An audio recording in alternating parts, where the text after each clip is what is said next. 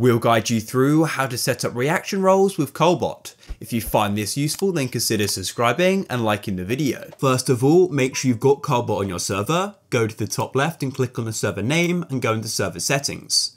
Come over to the left and click on roles, and you need to find Colbot and come over to the right and click on edit, and make sure in permissions that manage roles is switched on. And then come to the top left and you can click on create role and go and create the roles. Come to the role settings and just make sure Colbot is above the other roles like so, and press save changes. Now come to a text channel and type in reaction role, all one word, space make, like so. You can then choose the channel. For me, I want it to be in the role channel, so I'll type in role and send that.